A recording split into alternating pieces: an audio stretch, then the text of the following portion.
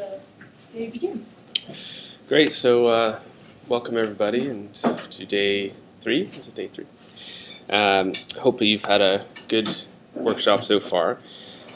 So my name is Sohrab Shah, and my lab is in Vancouver at the BC Cancer Agency. So I'm a scientist at the BC Cancer Agency and cross-appointed to the Department of Pathology and Lab Medicine at the University of British Columbia. And I also have a cross-appointment to the Computer Science Department at UBC as well. And my research program really sits at the interface of, let's see, does this work? Sort of. Yeah, my research program sits at the interface of computational and statistical methods development, but really with a view that all that activity underpins activities in cancer genomics and studying tumor biology. So we develop, using state-of-the-art methodology and statistics, we try to model data sets that you'll be working with over the course of the week. And really, biology has changed to a point where we now have capacity to generate incredible vast amounts of measurements, and it's become a quantitative science as a result. And I'm sure that's why you're all here and you understand that.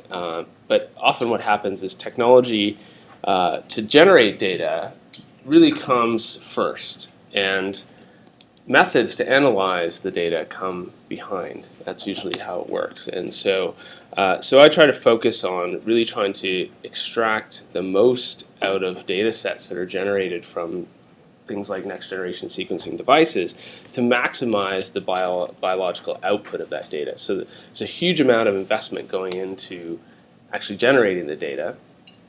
And so to optimize that investment, one has to use and develop the appropriate analytical tools to learn the most biological value and gain the most biological value out of that data. So over the course of today, we'll be talking about 2 types of features we can extract from interrogating the genomes of cancers, copy number variations and single nucleotide variations. And so we'll go over some methodological aspects and also some conceptual points that I hope you'll take home with you. And then to accompany that work that I'll deliver the lectures, Andy, who works with me in the lab, is going to run you through 2 practical exercises to really get your hands dirty with actually working with the data and predicting features that I'll be talking about today. Okay, so this is the outline for this morning's lecture, copy number variations. I think I'll just jump right into it. So we have until, Michelle, we have until what time for this? Until 10:30. Okay, good. Okay, so let's just start out with this picture. So how many people have seen pictures like this? Yes, no, maybe so? Yes, okay. So this is just a normal human karyotype. And what this shows is that the DNA in our cells is nicely organized into 23 pairs of chromosomes, 22 autosomes, and a pair of sex chromosomes.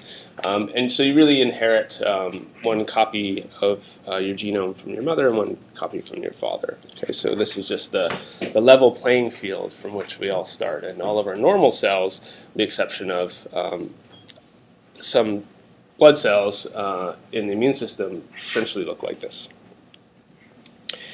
So I want to take you back to nearly 100 years ago to Theodore Boveri, who was an eminent biologist at the time.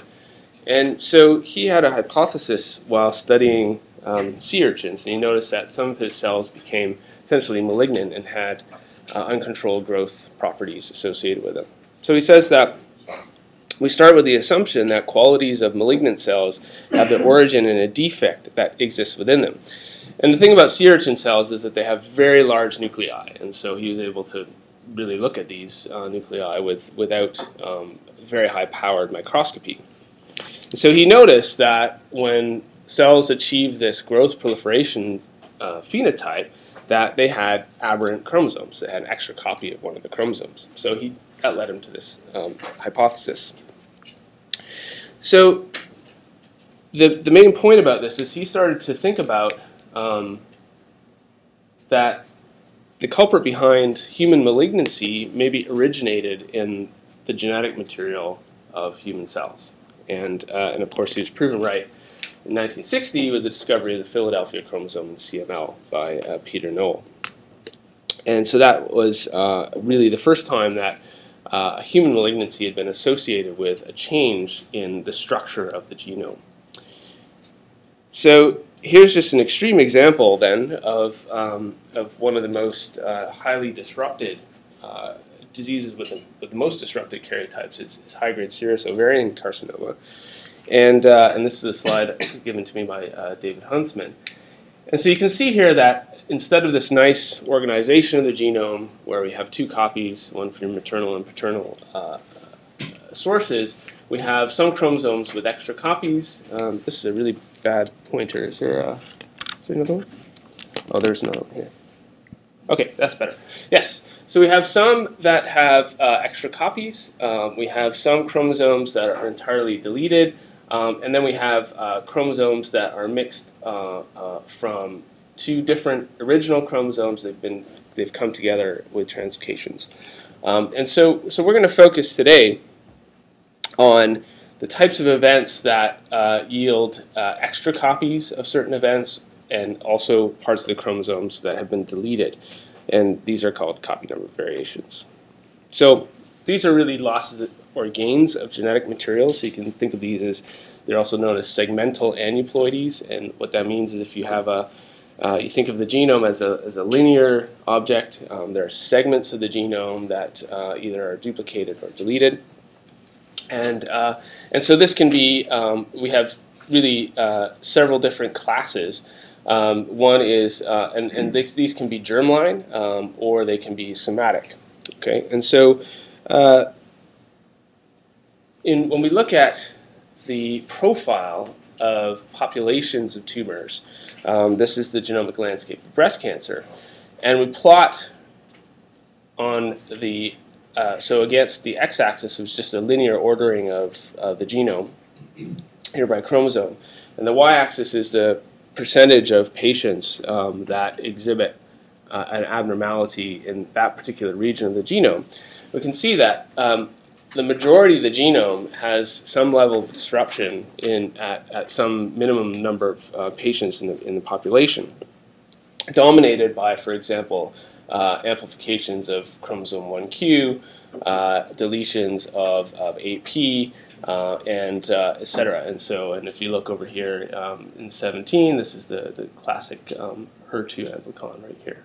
Okay, and so you can see that this is really just a major feature of this disease, is that the genome is highly disrupted. And if you were to look at a normal population, you might see very small regions of the genome that have variation that basically leads to just humans being different from each other. But these are really a feature of the disease state. So let's just simplify that for a minute, and we can think of a few different types of events. And so let's just say we have a region of the chromosome here, and contained within this region are genes A, B, and C. We could have a deletion where the part of the genome that contains gene B becomes deleted and is no longer there during a cell replication cycle. We could have a replication of just one gene, so we could have a localized replication of gene A here, or we could have a whole section called a segmental duplication that generates an additional copy of a set of genes that are essentially in tandem. And so the consequence of that, as you can imagine, are that, let me just advance this, is that if we have, for example, in a deletion region, if there's a tumor suppressor in that region where the role of that gene is to guard against growth and proliferation or execute DNA repair, we can imagine how the loss of that material would result in no translation of that protein, and therefore that function is lost in the cell, and so that cell can gain a new phenotype. And then conversely, if you have copies of the material that are gained, we have extra copies of a gene whose job it is to promote growth and proliferation, then there'll be more copies of that protein around it, and that can trigger a phenotypic change that would result in growth and proliferation. And so, so we really, in cancer, looking for copy number variations can lead us to understanding the biology of the disease state and really identify ultimately for diagnostics and prognostics targets for therapeutics, and to really understand the association of biological phenotypes with genetic abnormalities. So CNVs can be broken down into three major categories. These congenital abnormalities, which are usually germline mutations, and really the classic event that everyone really can identify with is trisomy 21. So this is 3 copies of chromosome 21 that leads to Down syndrome and also intellectual disability. So, and then we have somatic alterations, and these are associated with post-germline changes. These are acquired mutations that are tissue-specific, and is really a hallmark of most, if not all, cancers. And all cancers exhibit some level of disruption in the genome. And then we have benign variations, which are, as I said, just polymorphisms that are naturally occurring in the human population.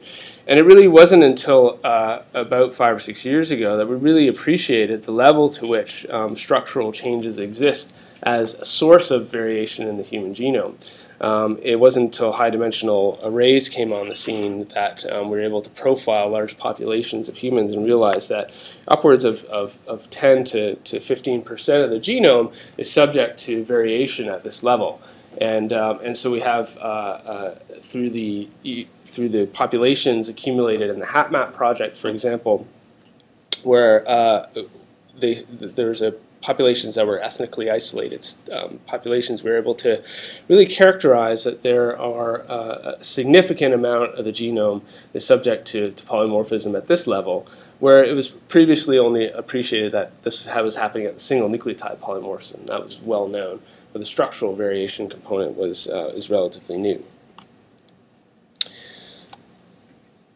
So then in cancer, which is what we're all interested in, there are several different classes of events. So we can have segmental aneuploidies. We usually call these large-scale. They're often low copy gains or deletions, and they tend to be broad. And so they can span whole chromosome arms, generally speaking, or it can be even whole chromosome events as well. So you could have a replication, for example, of chromosome 17, which harbors P53, is often a chromosome that gets entirely deleted and occasionally will then duplicate again. So, so that's a feature of a lot of the epithelial cancers, is a whole chromosome loss of 17. Then we can have focal copy number alterations, and these are deletions of amplifications of really high amplitude. So usually for deletions of this nature, they're what we call homozygous deletions, where both maternal and paternal copies are deleted, and they tend to target just one or a few genes. And the reason for that is that there's very little tolerance to eliminate both copies of the genome in terms of evolutionary selection. So the viability of cells that have large chunks of their genome where there are no copies left is relatively small, and so these tend to get selected against in cancer progression. But targeting very specific genes can result in homozygous deletions or high-level amplifications. And these really can be the very good indicators of driver events, and we'll talk about what driver events are later on. And you'll likely, have you talked about rearrangements? You probably did that a little bit about that yesterday. Yes? Yeah, okay. So rearrangements are part and parcel of this mechanism to disrupt the karyotype of the genome. We tend to view them quite simply because it's very linear from a copy number perspective, but many are actually also translocated so that as a result of translocations and shuffling the deck, the genomic deck And so this is an important aspect, which we won't really talk about in the context of these two labs, but I think you'll be talking about translocations and gene fusions in other parts of the workshop. Okay, so this is really the quintessential copy number amplification in cancer. And the reason why it's so important is that this is the ERB2 gene, which encodes the HER2 protein. And so this is chromosome 17 of a breast cancer.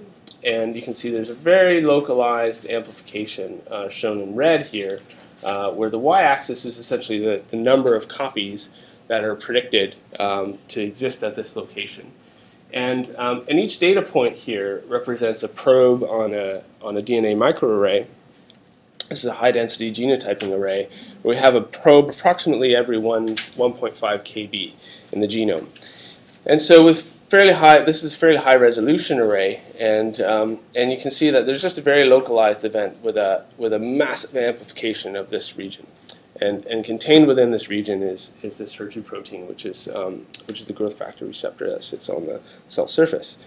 And this is really quite important because breast cancers that were characterized with overexpression of HER2 are typically have a very aggressive disease course, and up until recently had the worst outcomes and had the highest morbidity. And in the 90s, there was a drug, an antibody that was developed against this protein, and essentially now is this is the poster child for targeted therapy in cancer.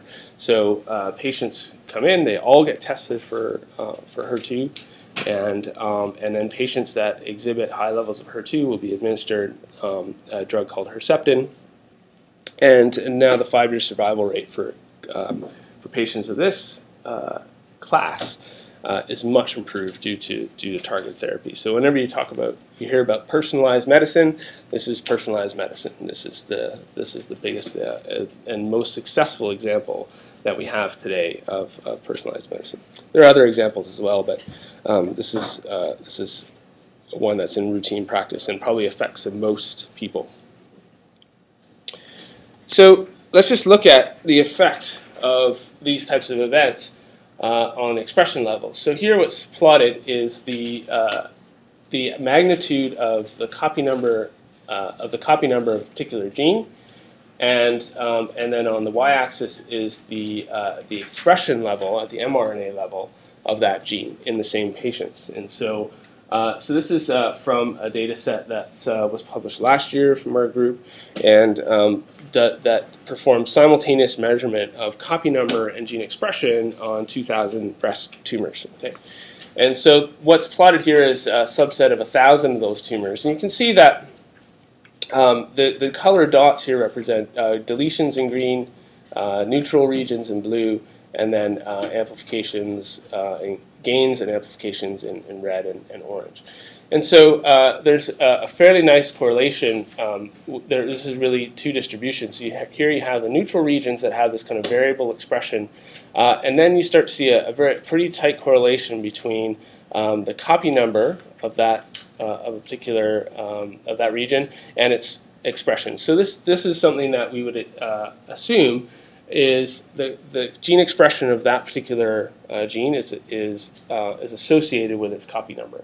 So the copy number in the genome is having some effect downstream on the transcriptional levels of that protein. Okay, and so here's another example here, and then this is a different region, 11q13.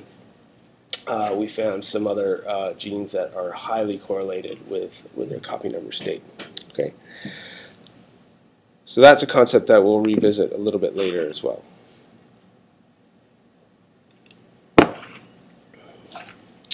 So those were amplification examples. This is a deletion example. So this is now just a zoomed-in look at P10 on chromosome 10. And so here you can see, hopefully you can see this. So each one of these rows is a patient or a specific tumor, and then the profile where each dot is one of these 1.5 kb regions is shown arrayed across the chromosome. And this is a zoomed-in region of P10. And so what's shown here is that you can see in dark green are what we call one copy or hemizygous deletions, and then the brighter green is an additional copy lost, and these are the homozygous deletions. You can see that with the dotted lines here represent the boundaries of P10, and you can see that these homozygous deletions target very specifically P10, and sometimes we have subgenic deletions of P10 where only a couple of exons are affected.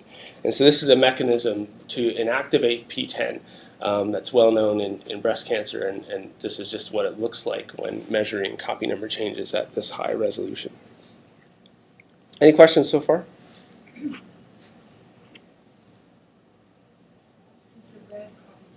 It is, yeah.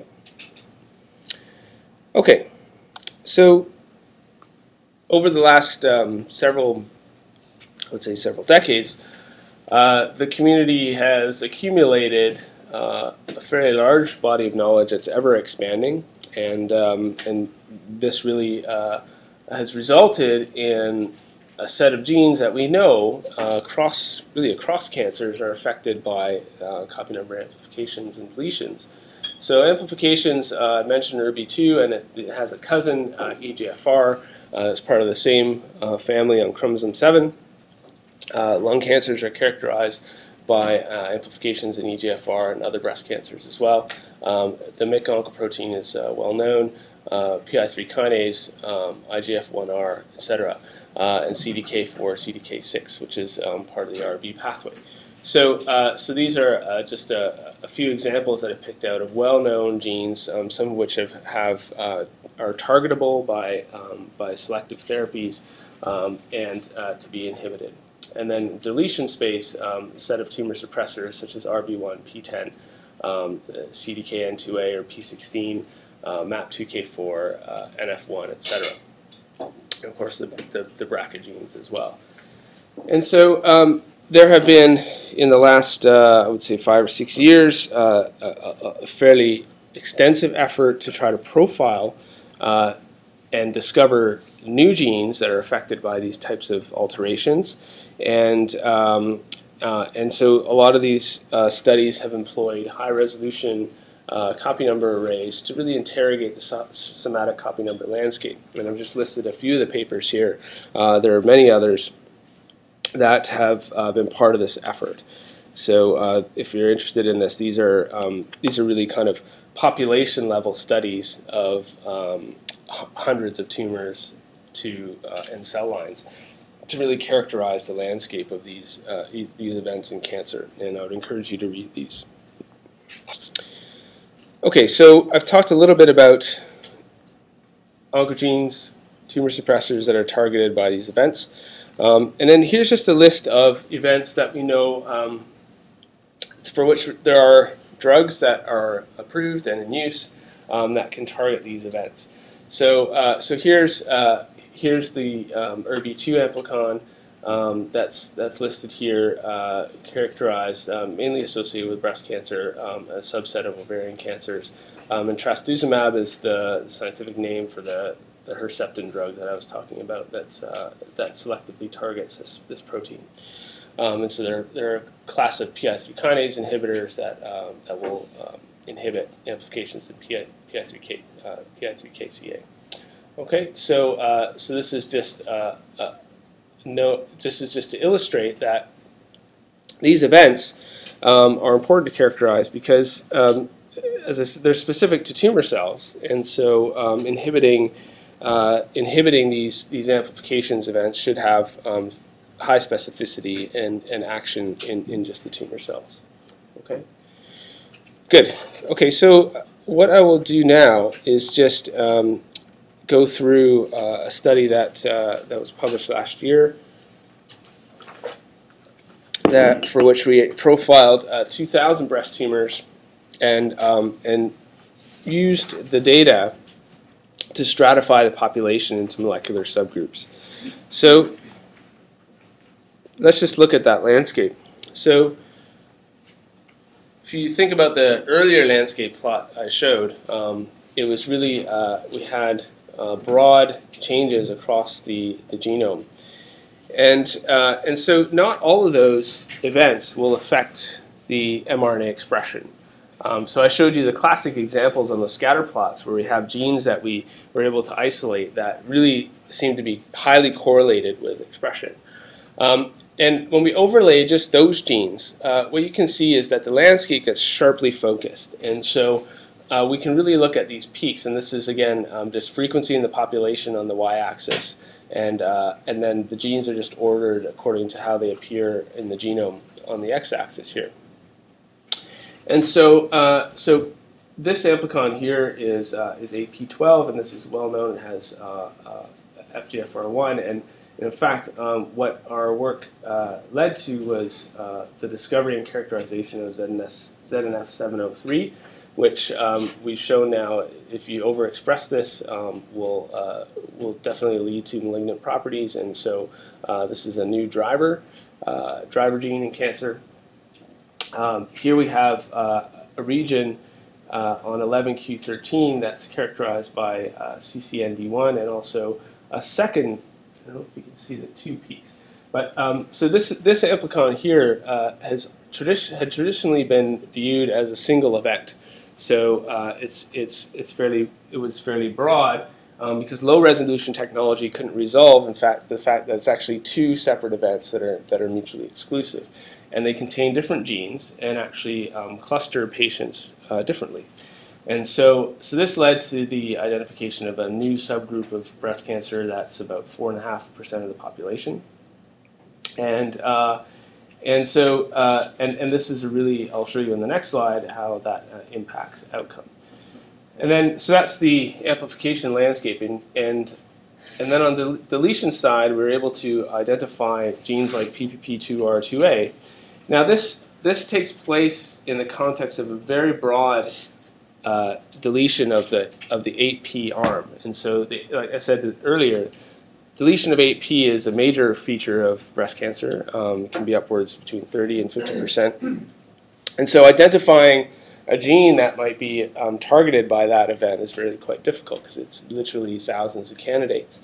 But what we're able to show is that when you overlay expression, the gene that was most affected is this PPP2R2A gene, and Melissa knows a lot about this pathway, so you can ask her about that. I'll put you on the spot there. And then also we identified what I would call a backseat driver. So what this means is that this is the locus of CDKN2A, CDKN2B, and this is a known tumor suppressor, also known as P16. And what we notice is that this gene MTAP, which is a metabolic gene involved in purine biosynthesis, is almost always co-deleted. And so, so the implications for that are not yet known, but this one comes along for the ride. But its expression and downstream expression of related genes in the pathway are also affected. And so, although the conventional wisdom says that CDKN2A is the target, there's collateral damage here with MTAP, and that suggests that maybe selection is operating on the co-deletion of those two genes. Okay, and then MAP2K4 is a relatively newly identified tumor suppressor. It's now popping up in lots of different epithelial malignancies. It's a new breast cancer gene essentially that is shown across the subtypes. It's shown in different cancers as well, and so this was amongst the first studies to really identify and hone in on MAP2K4. Okay, so this is the global view of the whole population. Of course, what I mentioned at the beginning is what we wanted to do is breast cancer had typically been classified in the late 90s. It was discovered that there were 5 reproducible gene expression subtypes, and that you probably know in the doctrine today. And but what we notice is that even within those subtypes, there's heterogeneous response to therapy, and it's not always predictive. And so we tried to take this high-resolution data set with copy number and gene expression, lots of patients with clinical outcome data, and really try to substratify this population. So we take these measurements of copy number and gene expression together. We found that the data segregated quite nicely into about 10 different subgroups, and so they're characterized here. I'm just showing in the discovery set of, we basically split the data into half discovery and half validation, and these were the reproducible groups that are characterized here. And so here's the HER2 group here. So this is and what's shown here is basically the specificity of the profile across the whole genome. And so when you see black dots that are high on this axis, that means that that's very specific to that group. And so here's the HER2 group, and you can see it's characterized by this very focal amplification on chromosome 17. This is the 11q13 group that I was talking about, that has this, is characterized by the amplifications in CCND1. And then we have, for example, this profile here, where's number 10? This profile here is classically associated with the basal subtype, if you know about the gene expression subtypes in breast cancer. And this is the set of tumors that really has the worst prognosis and the most aggressive disease. So then when we overlay the clinical data, and you've seen curves like this yesterday, hopefully. Did Anna actually talk about this paper? Or no? Okay, good. All right, so then what we then did is we took these groups that we were able to reproduce from a clustering perspective, and then we actually ran the survival curves that we learned how to do yesterday, and this was really a unique resource because we had more than 10 years follow-up on most of these patients, and so it was an international effort to accumulate a resource that large. And so we had fresh frozen tissue, and we're able to do nucleic acid extraction for the DNA and RNA, as well as have the outcome data to see how prognostic the stratification of the groups actually were. And so I mentioned to you that the worst group, so a lot of these patients were prior to Herceptin, so these were acquired before the Herceptin era. And so the group with the worst prognosis here is this is the HER2 group. Okay, so you can see here that this group has the worst survival, and if you were to plot this today, I think the curve looks something like this. So there's been a really dramatic improvement in the trajectory of these patients. And then the thing to remark here is that it's really this group here, and this was a surprise to us. This is a group that is would have originally been classed as luminal Bs, which has a fairly ER positive tumors, which are generally characterized in the population as having fairly favorable prognosis. However, this subset of these patients, when taken out to 150 months, for example, have a median survival rate of less than 0.4. And so, this is this was a novel group that has a pretty severe prognosis that really splits this one of the 5 subgroups, the luminal B subgroups, into this 11q13 containing, and then the rest. Okay, so looking at going back to the importance of copy number alterations, so we likely would not have found these groups had we not looked at the genome. So a lot of the molecular subclassification of breast cancers had been focused on the transcriptome, so gene expression profiling using microarrays. And there's been a rich literature since the mid 90s that profile different diseases according to expression profiles. But a higher resolution and a much better stratification can be achieved when looking at the genome and transcriptome simultaneously. And so that's the importance of looking at the copy number space.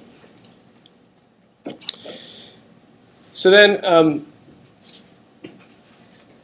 in addition to what we call cis effects, so where the gene of interest is affected by copy number changes, and then we look at the expression pattern of that same gene, We can also look at the expression patterns of other genes as well. So if there is there an association with affected expression at other loci in the genome? And so you can imagine, for example, if you have an amplification of a transcription factor whose job it is to drive a set of genes, then that might have a cascading effect across the whole landscape of that transcriptome. And so what we plotted then was the correlation of the copy number on the x-axis and its and the gene expression on the y-axis. You can see that there are regions of the genome that really have a dramatic effect. So here, a red dot in this matrix represents a positive correlation. A green dot represents a negative correlation. And so where you see, sorry, it's the other way around. Green dot represents positive correlation. So you'd expect on the diagonal that a large number of genes will be correlated with gene expression in cis. But in trans, where you see effect across different spaces, will show up as vertical stripes in this diagram. And so when we look at some of these regions, we can then look at the pathways of these genes, and they turn out to be classic tumorigenic pathways like cell cycle and regulation of DNA replication, etc. And so, so what this reveals is that not only do the copy number affect the gene that it's targeting, but it has a downstream effect on entire pathways. And so this is an important concept to really pull out the full biology of these events when taking these high-dimensional measurements. Okay, any questions on this? This may be a fairly new concept. So. Right. Okay, so up until this point, we've been talking about copy number as a whole. So where we take what we call total copy number, which is the sum of the maternal and paternal alleles in the genome. But of course, we know that these copy number changes can be allele specific.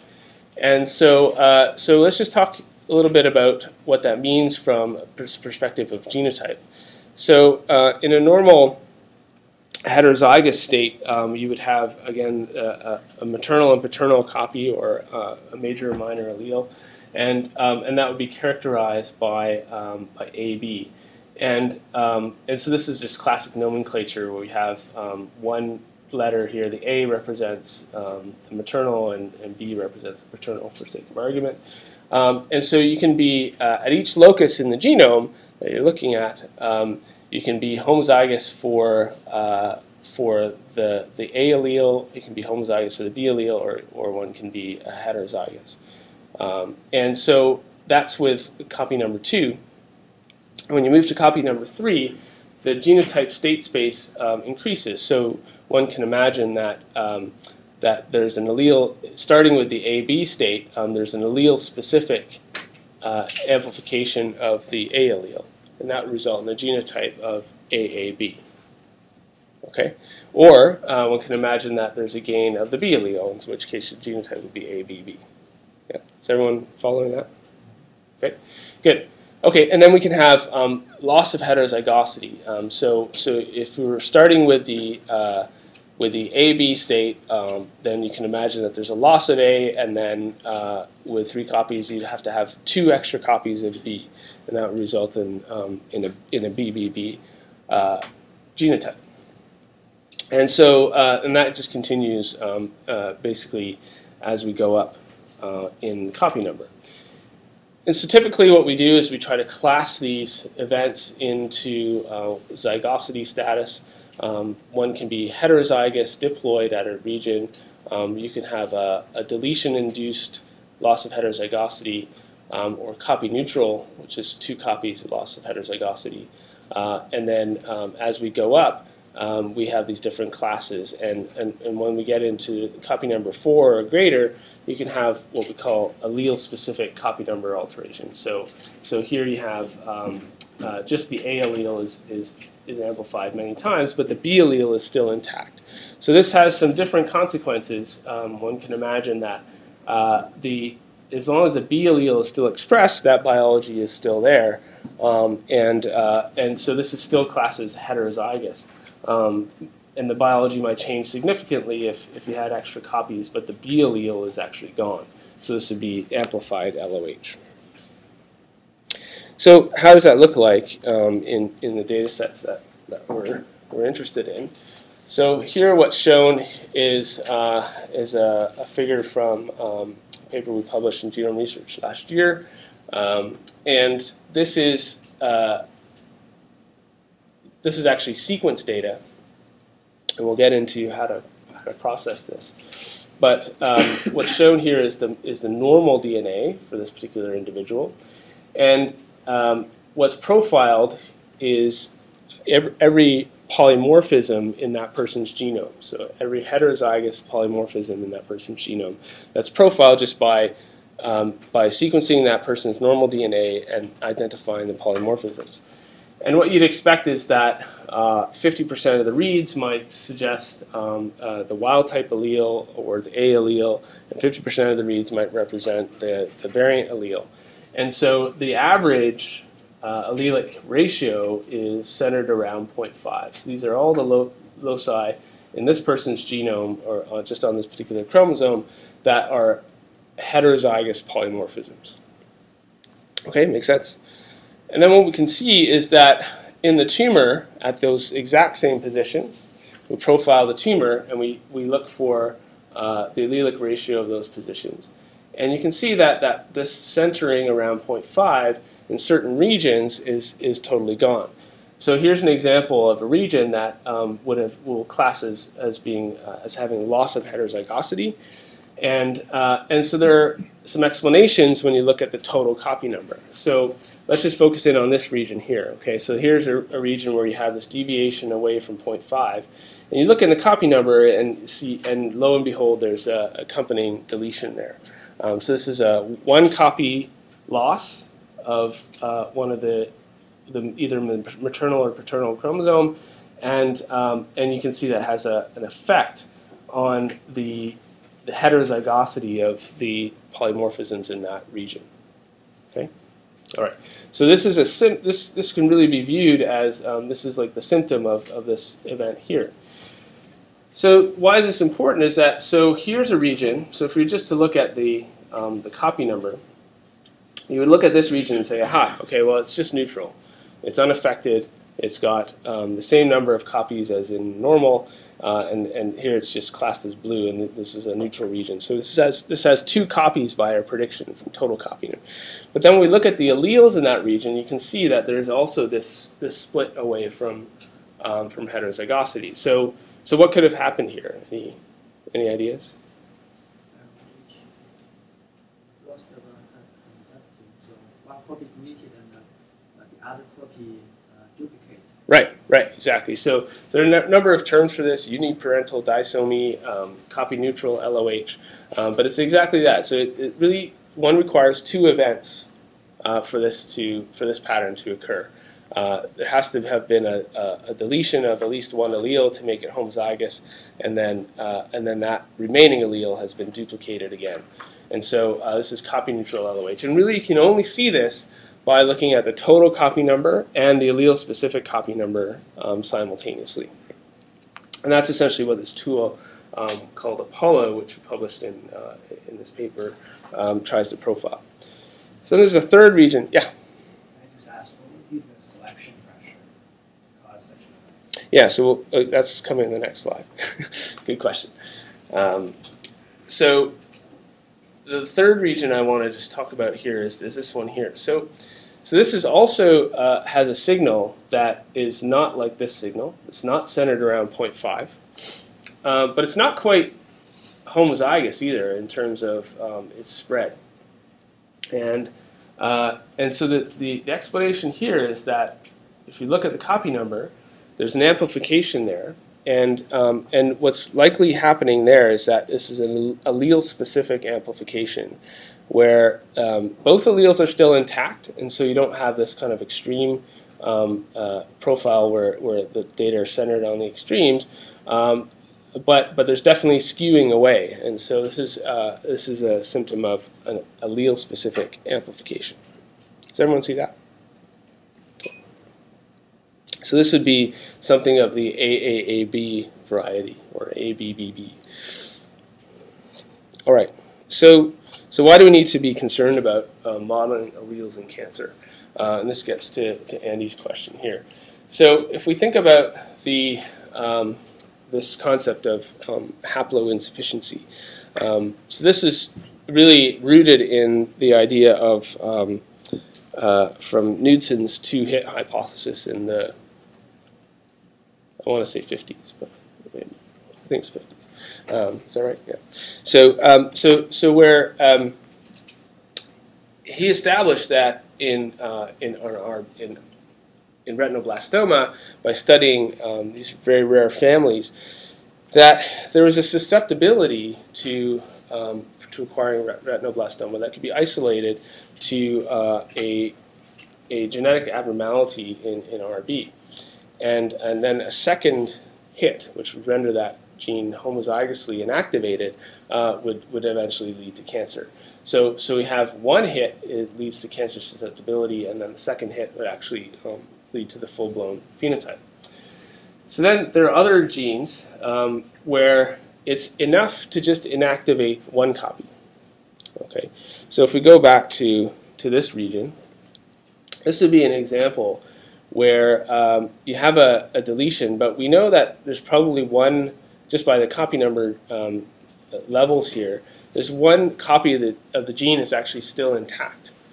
Okay, but there are classes of genes that we call haploinsufficiency genes, and P53 is one of them, where the loss of just one chromosome is sufficient, or the loss of one copy is sufficient to induce the malignant phenotype. And so this is what selection is operating on here, is the loss of that one copy. And then so you can imagine that if the other copy is also deleted, then the severity of the disease even goes up further. So there's an aggregate effect of losing two alleles, but it's sufficient to just lose one allele for that class of molecule. And then in this paper they introduce this notion of quasi-sufficiency, where just a reduction, a small reduction in expression level starts to induce the malignant phenotype, and selection can operate on that. However, if all of the protein is lost, then we don't have any. The phenotype is restored again. So this is what's called obligate haploinsufficiency. So there must be at least some of the wild type present for that to work. And that P10 is an example of that.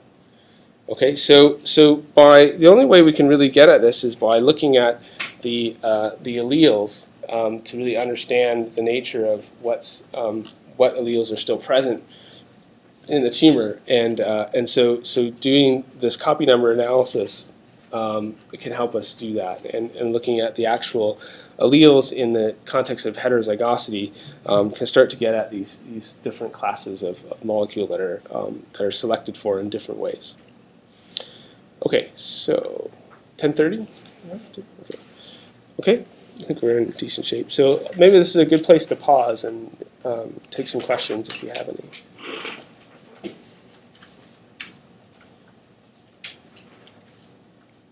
Okay. So what I want to do for the rest of this session is to really go over some of the measurement technologies for how do we profile these events in cancer, and they really range from very low resolution up to the highest level of resolution, and so fluorescence in situ hybridization, for example, is a way to look at a very small number of loci where one can actually design probes, and they're usually back probes that can be illuminated inside the nucleus of cells, of individual cells. And so these are fluorescently labeled probes that can hybridized to the actual part of the genome that you're probing, and then one can actually, through just counting the dots as they light up under the different fluorophores, one can then just count to see whether there's an amplification or deletion of that region of interest. So here you can see, so the red probe, let's just look at this cell here. So the control probe is green, and the experimental probe is red here, and you can see there are 4 copies in this cell of that particular locus relative to 2 copies of the green. And so, so then the inference here is that this is an amplification of that particular region. And so this is very nice technology, but it's very low throughput. It's very labor intensive. One of the big advantages of this, though, is that one can actually look at individual cells and gain some measure of the heterogeneity that exists within a tumor at the single cell level. So this is classic cytogenetics that is low throughput, old technology, but it has a really, really important advantage in the sense that we can look for specific targets and see how the population of cells, what the distribution of that event in a population of cells actually looks like. So one can identify different clonal populations by this technology, and we'll talk about that in the next session. So then array CGH started coming on the scene in the I'd say late 90s and early 2000s with microarray technology, and so where we could put, for example, an array in parallel between 30,000 and 100,000 probes across the genome, and really this was not possible without the human genome scaffold already in hand.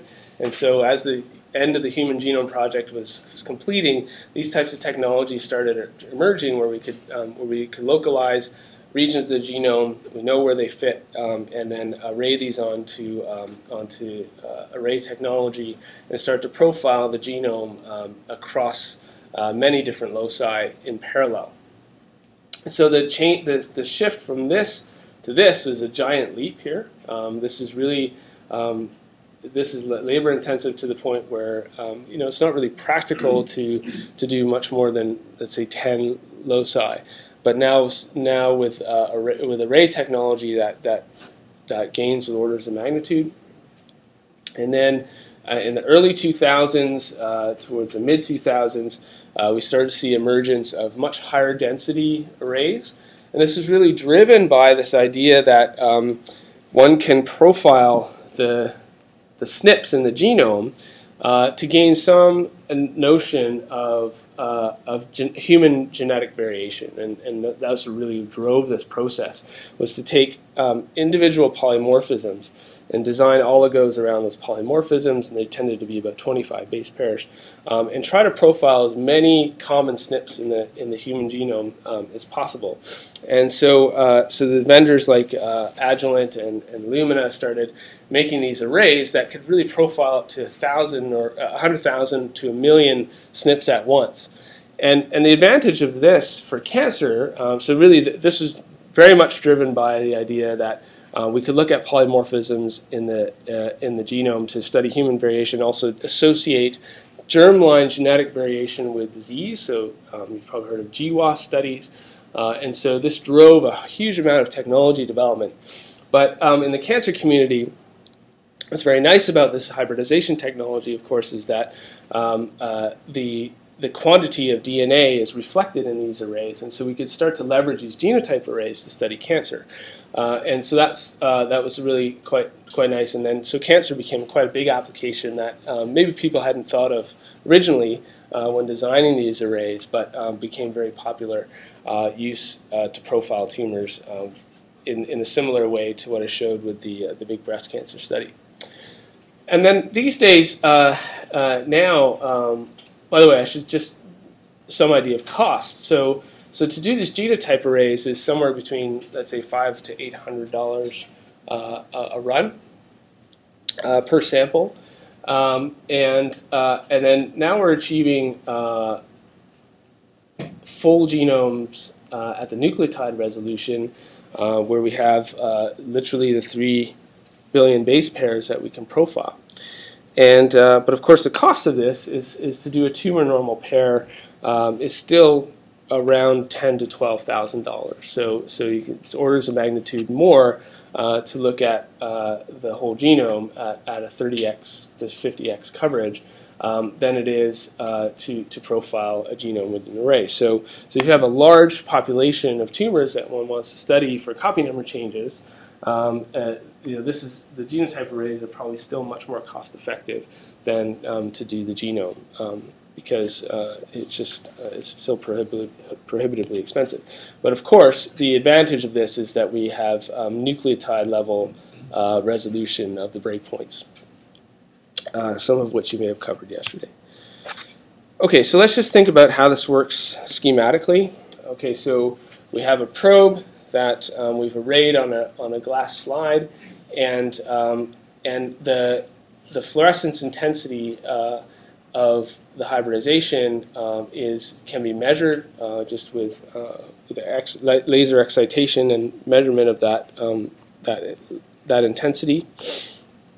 And we go through some image processing step, and then we can take these signals that we know where each one of these probes should array onto the genome or the chromosome, and so we can plot the intensity as a function of where these probes sit on the genome, and then start to measure essentially what is the quantity of DNA at that particular locus. And so again, just the more DNA at a particular locus, the higher the hybridization intensity signal, and the less amount of DNA at a particular locus, the lower the intensity signal. And so we can really measure the amount of DNA that exists at each one of these loci in parallel, such that we get something that looks like this. Okay. And then if we zoom in, so here's an example of a segmental deletion, just localized in this little area here, and this is what it looks like when zoomed in. And so each one of these dots again represents the hybridization intensity of the tumor relative to normal, and then we have here's our deletion. That's pretty clear. This region of the genome has been is gone. I'm not having very good luck with laser pointers today, but maybe I'll use my mouse instead.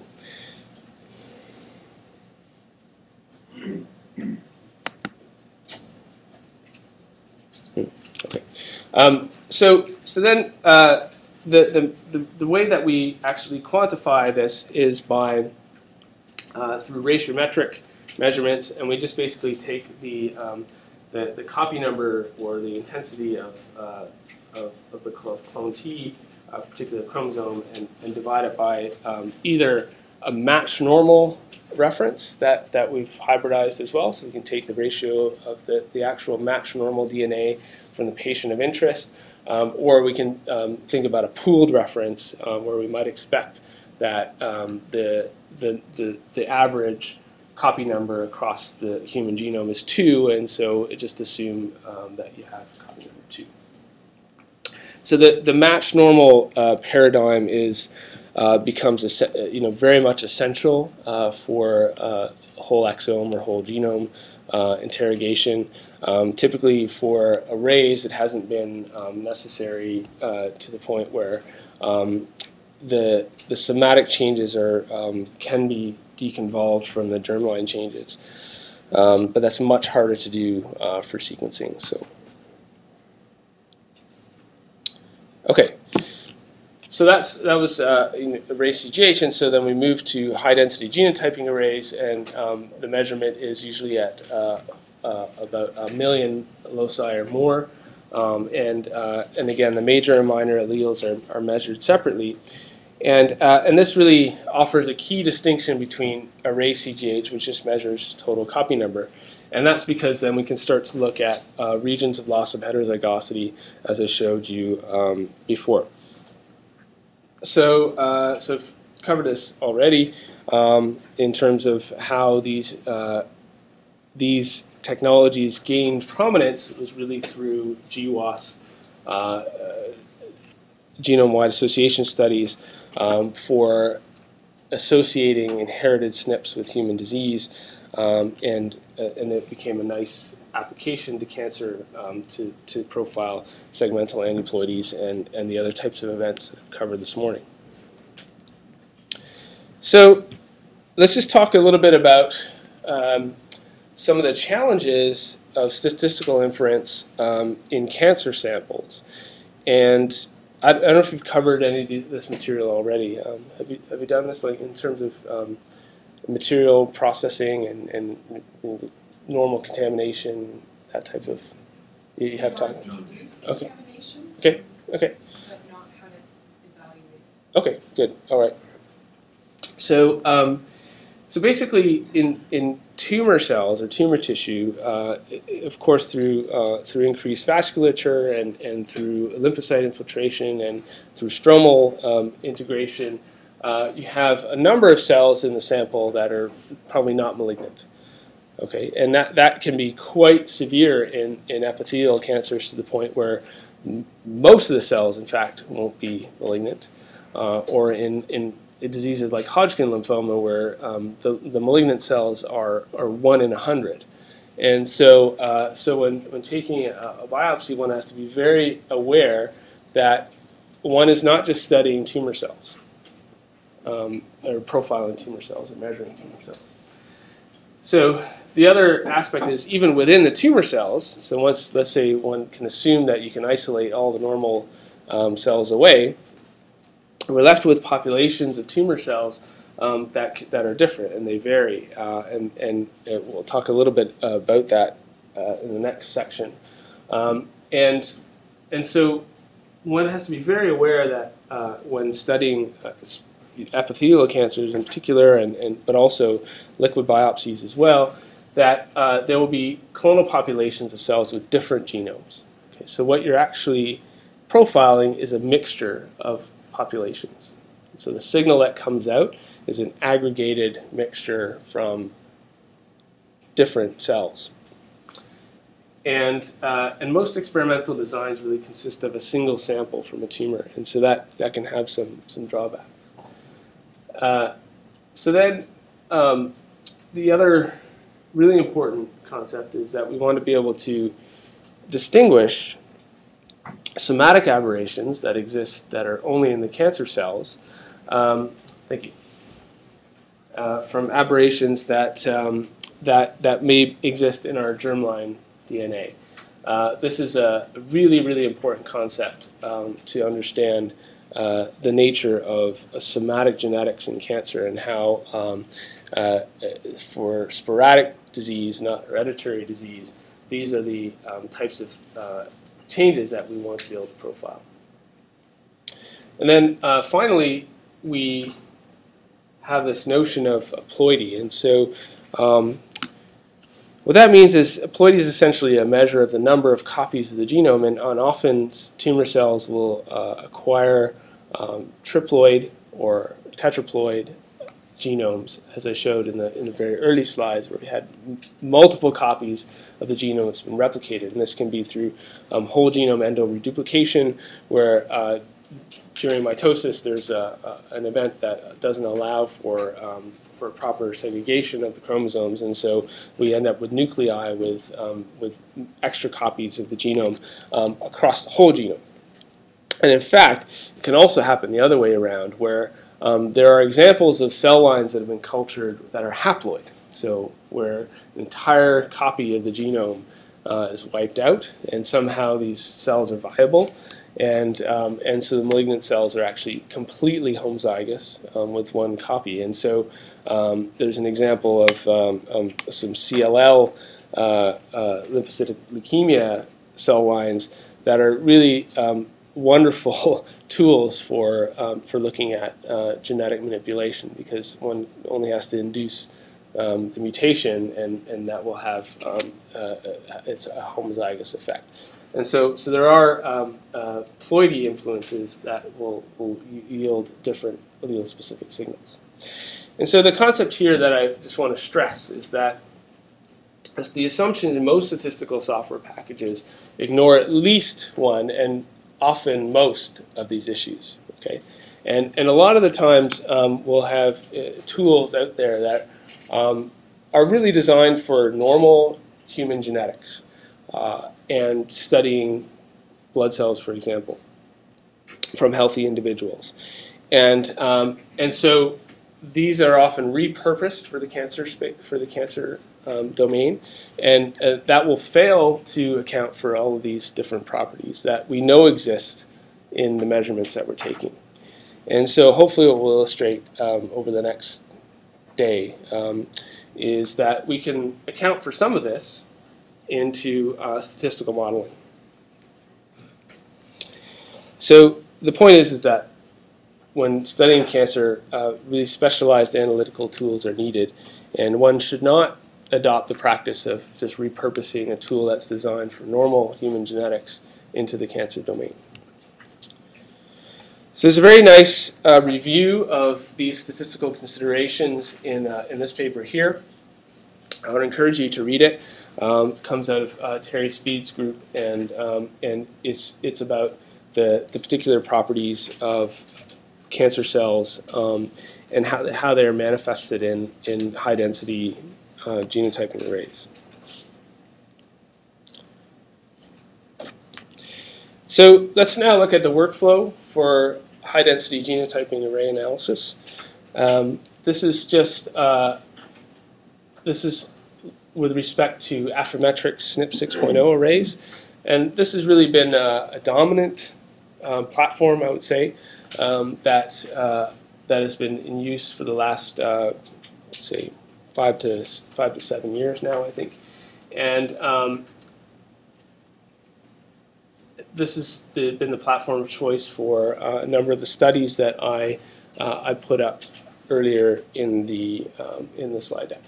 So the first file that comes off the machine is called a cell file. How many people have worked with cell files before? Maybe with gene expression microarrays. Okay, a few of you. There's some level of pre-processing and normalization that's required in these workflows, and so I'll just walk you through some of the tools that can be used, and then we really go through two parallel tracks where we have total copy number extraction and B allele extraction, and so I mentioned what those two things are, and we'll go into a little bit of detail. And then what we do is we do a process called segmentation, and we want to separate the genome into discrete segments that exhibit different copy number levels, and I'll explain how to do that. And then finally, we can take this and do gene and pathway analysis in clinical correlations. Okay. So I'm going to make a radical proposal here and suggest a quick bio break. Can we do that? 5 minutes? Is that all right, people? Okay. And then we'll get into some of the nitty-gritty of SNP 6 analysis. So 5 minutes? 5 minutes? Yeah? Is that okay? All right. Good. We can resume now. So, any questions so far? It's rather quiet, so. You're very clear. Yeah. Overwhelmed. The back row. Back row. So is it Illumina is the other dominant platform for this sort of thing? Yes, that's right. So how different would this work? Yeah, that's a good question. So I think there are. Sohrab, could you repeat the question? Yeah. So the question is the other vendor that is in the business of making these high density genotyping arrays is Illumina, and generally speaking, tools that tend to get developed on one platform. Basically, that's the short answer, and there's some theoretical translation over to a different platform, but it doesn't always work out. And so I think the only way to really to assess that is to do head-to-head comparisons, and that often doesn't happen. So people typically, the developers of methods typically work on the platform that they're interested in or the data that they have at hand. And there are very few methods, I think, that with respect to, at least for high-density genotyping arrays, that can translate very well and generalize across different platforms. So it's just something to be quite aware of, which is a good point. There's another question. In the previous slide, where you talked about the issues that many of the tools ignore, and that we shouldn't purpose one tool that is designed for a normal, unique genome to try to detect cancer or events. Several tools suggest that you should run the tool individually, like for your normal sample, and then for your tumor sample, and then that you should filter your German events. What is your take on that process? What are the issues that are So for especially at nucleotide level analysis for sequencing data, that's basically a flawed process, and the reason is because it ignores the fact that the two data sets are highly correlated with each other. They're from the same, actually, genetic background.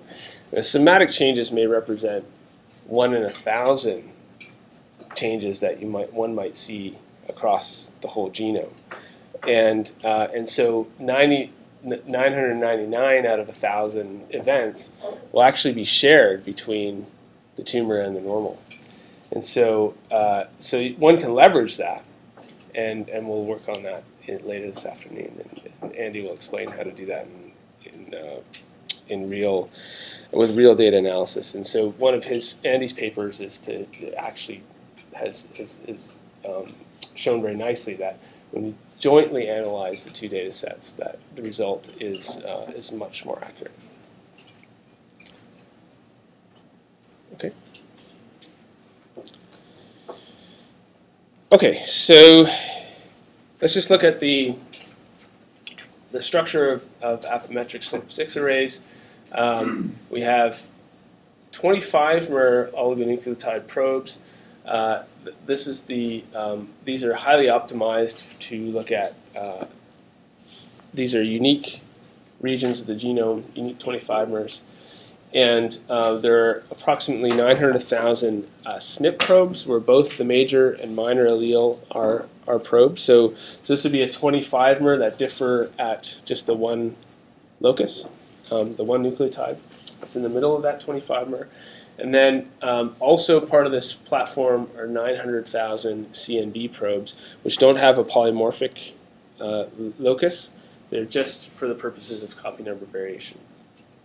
And I work on the notion of hybridization intensities, where, again, the more DNA present at that locus, then the higher the intensity of the signal. And then there's a chip definition file which has all the gory details of this design at this URL to here. And I apologize if this is out of date, but I think this is still valid. I didn't look at that since last year, that actual URL, but you'll be able to find the chip definition file. So going back to the workflow, the first step is pre-processing, and there is quite a bit of normalization required to remove the platform-induced artifacts. And the method of choice that I've really come to like is this aroma.affymetrix package, again out of Terry Speed's group. Here's the URL here. And generally speaking, it outperforms commercial software. It's transparent, it's open source, one knows what you're getting. And it's by probably the world's leading group in statistical analysis of microarrays. So, I trust this package wholeheartedly. It's not without its faults, but it's probably the best package out there. And what this outputs is allele-specific and total copy number real value data. So we can go through the different steps.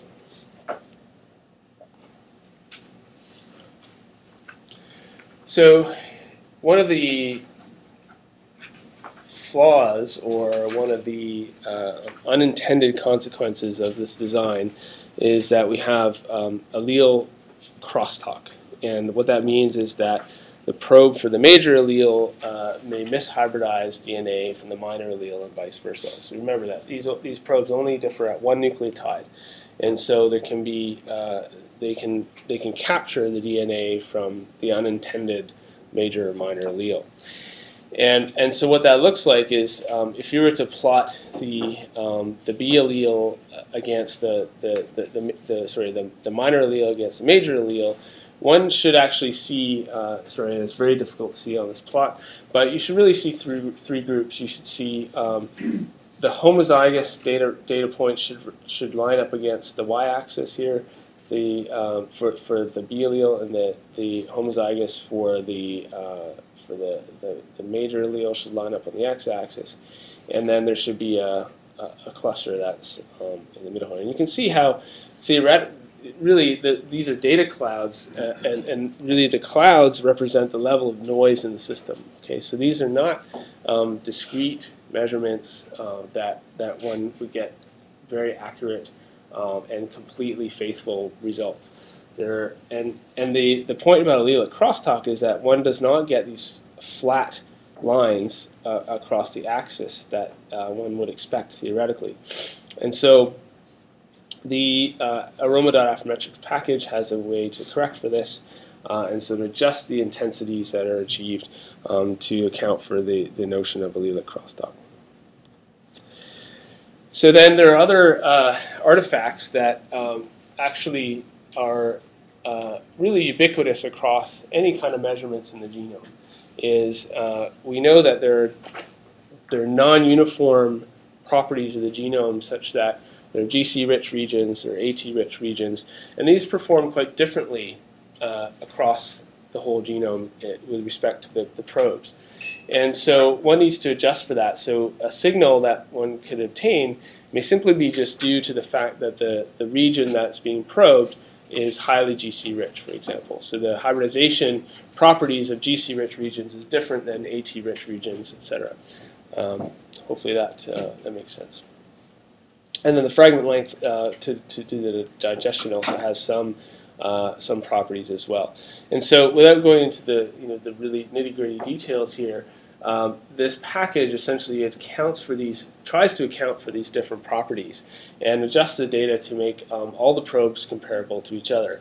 And so you can imagine that if you were to do several arrays, one might look at the profile of each one of the probes, and this is just a density plot or a smooth histogram of the intensities that come out. And you can see that they don't all line up. It's not completely reproducible. And so to make these arrays comparable to each other, there's normalization that can then make all the experiments relatively comparable to each other after normalization. So we do normalization, and once we have normalization, then we can start to look at the genomic features that we're interested in. And so these consist of total copy number and loss of heterozygosity and allele-specific copy number, as we talked about. So just by way of notation, this isn't, you don't need to take away this, but I might refer to some of these terms. So we can have Y sub j A, which is the intensity for the allele A at position J.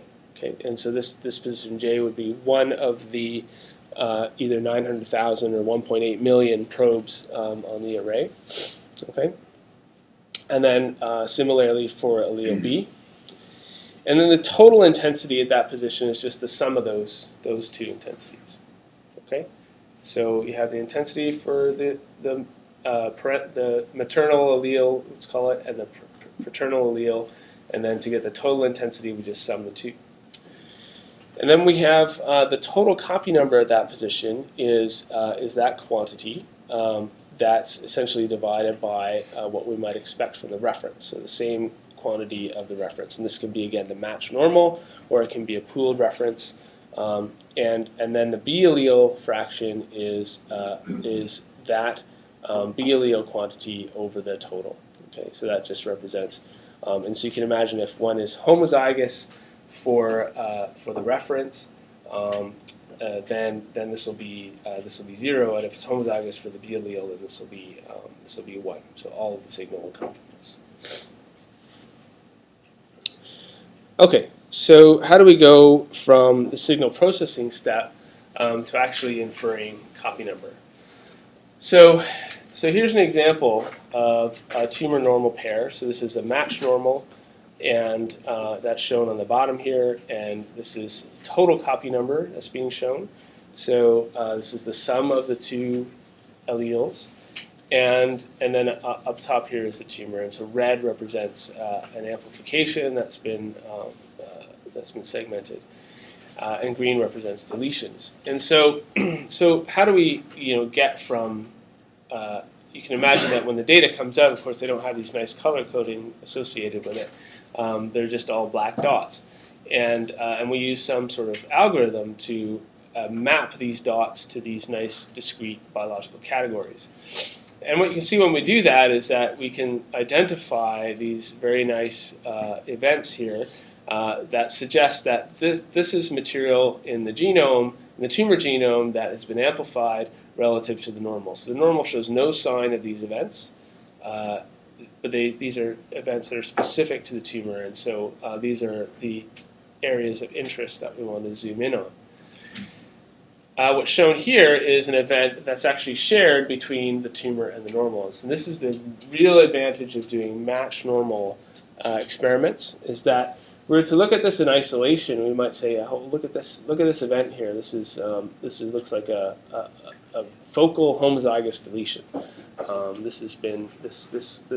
The gene in here is completely inactivated, and therefore that must be related to cancer progression. So I'm going to go study. I'm going to make a functional knockout, and I'm going to put it into a mouse, and I'm going to study its biology, and I'm going to spend 5 years of a postdoc's life studying this. But then if you looked at the matched normal, you see, okay, wait a minute, there's also polymorphism in the normal. And so this would be one that you would probably not want to continue on for the purposes of pathogenesis in cancer, because it exists in the matched normal. Yes? Are there any well-known examples of events like that being linked to propensity to develop cancer? Oh, sure. Absolutely. So there are...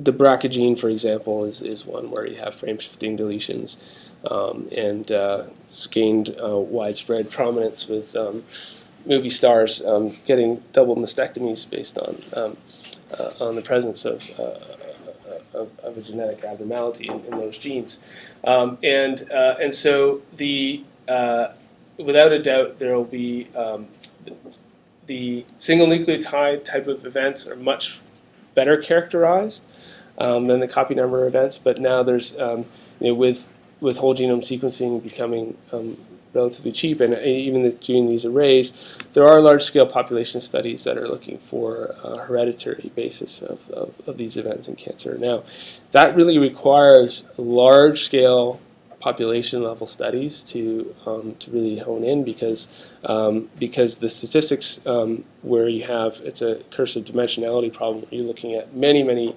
loci. You need many patients to actually be able to hone in on a statistical signal that may associate. So, but there's certainly it's a high area of high activity. Yeah.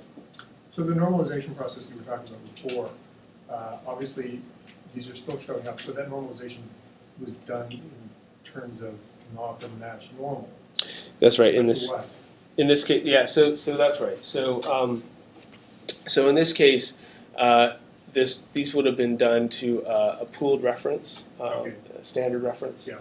And so they would take the tumor to the standard reference and normal to the standard reference, Right. and then do some sort of subtractive analysis. It's much better, however, in this case. I agree that it would have been to just normalize the tumor to the normal, and that would have hopefully have eliminated that. Yes? So how about the case the tumor is tetraploidy? Yeah. Then since when we sequence or do the sleep, the amount of DNA we use is the same, right? Mm-hmm.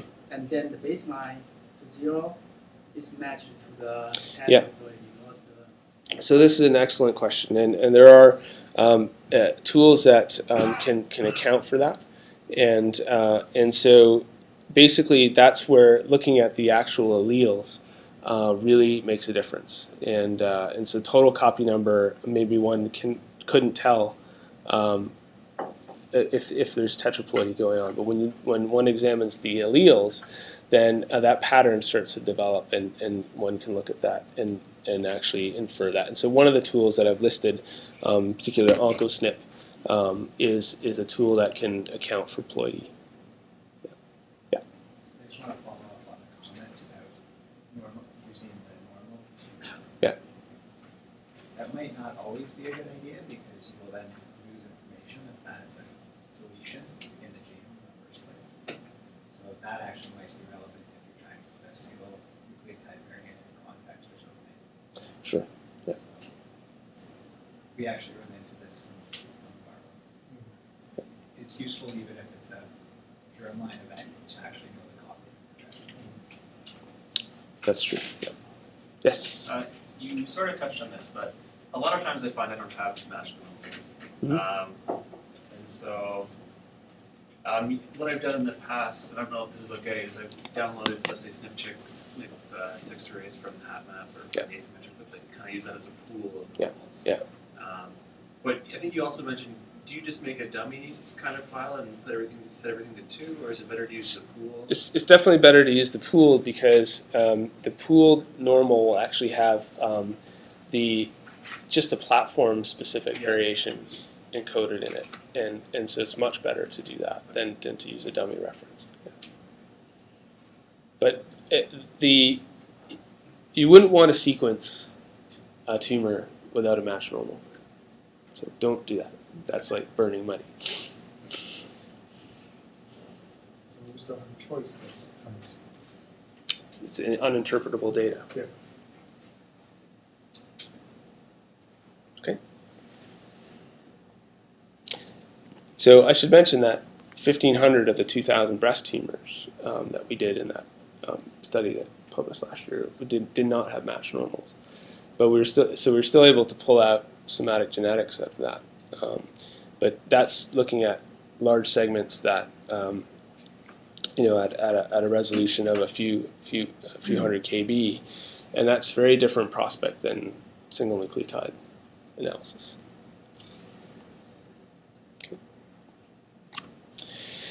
Okay, so let's talk about allelic imbalance then. So here we have again just illustrating this concept. So here you have the total copy numbers illustrated here, and this is from a paper from Terry Speed's group, and so the total copy number is centered around 2, and you have this little amplification event here. And so again, what you can see is that here's a profile of a region of the genome that's essentially unaffected. So you have essentially these 3 different classes. You have your homozygous polymorphisms that essentially center around 0 or 1, depending on whether it's homozygous for the maternal or paternal allele or the major minor allele. And then here we have a cloud of data that's centered around 0.5, and these represent the heterozygous loci in that person's genome. So here's a neutral region where you see it's completely unaffected. Again, here's another neutral region that has this concept of copy neutral loss of heterozygosity. And you see a sharp departure from this pattern over here, and we end up with this pattern here. So this suggests that this is one of those events where you had a deletion followed by a duplication, and what's left over are the homozygous loci. So can anybody try to estimate or guess why is it that we have these bands that are sort of close to the edge but not quite at the edge? I mean, if they're truly homozygous, we should see the data clouds should just line up right on top of each other. So what's happening here? Normal tissue. Sorry? Normal tissue. Right, so normal tissue. So that's what's mixed in with this is there's still some residual cells or some number of cells that do exhibit heterozygosity. And so remember that this is an average signal across the whole mixture. And so the loss of heterozygosity in the tumor cells shifts the data, but what's holding this back from being completely to the extremes of the distribution are the presence of normal cells that we're still measuring there. So that contributes to the signal that we see. So you could deconvolve this into the normal component, which would look like this, and the tumor component, which would look completely to the edge. Okay, so we have an aggregate signal, and that's and this is actually used. We can use this to our advantage to try to estimate the amount of normal contamination that might exist in our sample. So one can actually deconvolve this signal into two components, and one can estimate the contribution of each component to the underlying signal. And we do this quite frequently in analysis of this type of data. What's happening in that sort of intermediate region? This one here? Yeah. Yeah. So this is probably an allele-specific copy number change.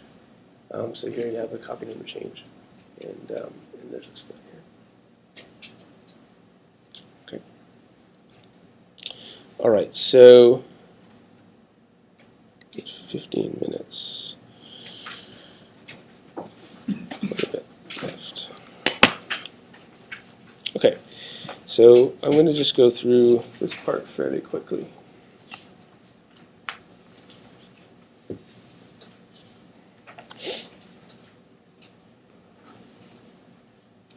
All right. So here's just a simple diagram of total copy number. And we're just going to go through now how the underlying principles for how one would segment this data. And so here you have a deletion, here you have an amplification. The question is how do we actually infer these regions and these features in the genome? So there have been a number of review papers on this, and so I'm going to compare, really walk you through two different approaches that have been widely used in the literature. And some of this, these tools are fairly old, and there have been newer examples, but the concepts are fairly similar and apply to the newer tools as well. So a very popular approach is a non-parametric approach called DNA copy, and originally developed by Adam Olshan, who at the time was at Sloan Kettering. There's a nice bioconductor package for this. So have you worked a bioconductor yet in the workshop? No? Yes? No? I think you will be. So you can just download this in bioconductor, and integrates well. It works in R. And then there are hidden Markov model approaches, which are parametric approaches to the data, and I'll walk you through that. Okay, so let's just look at this DNA copy algorithm. And the key ideas here is that what it does is it outputs change points in the data. And so it tries to find regions across the genome where there's a sharp change in the profile. Okay, so here you have a cluster of data points that is centered around this mean line here. And then you can see at this point there's a sharp transition, and so there's a change, an abrupt change, that signifies that there probably is a copy number change and a breakpoint that's happening at this region. And the major concepts here is that this algorithm tries to minimize the within segment variation and maximize the between segment variation. All right, and what they introduce is this idea of circular binary segmentation. So how does that work? So it's a similar notation to what I was talking about before, and so the new notation here is just really to compute the mean of a segment from I to j. Okay, so from position I to j, and we can just look at that pictorially. We take all of the ends, the full chromosome, and essentially splice it together into a circle. And then we look at the I and j that maximize this score. Okay, so we try to identify these regions in the genome that maximize some score. So what is that score?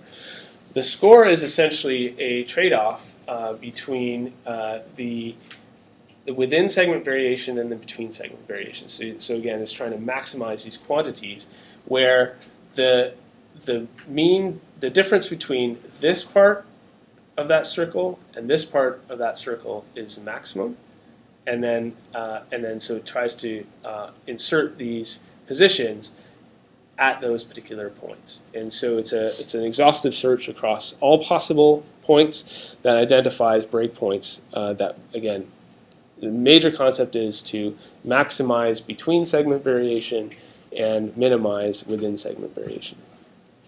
Yeah, is that clear? Okay. Okay, and so and then one tries to compute this for all possible breakpoints, and then assess statistically whether this is the likelihood of that particular event under permutation. And so what we end up is we end up with the first step is a segmentation that identifies change points, and then it's just done recursively until there's no more changes. So we take the new segment and we make a new circle out of the new segment and repeat the process. And so I'm sorry, this is really bad resolution here, but essentially what this green line represents are the means of the segments. And so here's a segment, here's a segment, here's a segment, etc. And so the issue here is that this algorithm outputs segments. It can identify regions of change, but these segments have an arbitrary number of levels, and so it still requires some sort of post-processing to interpret the results.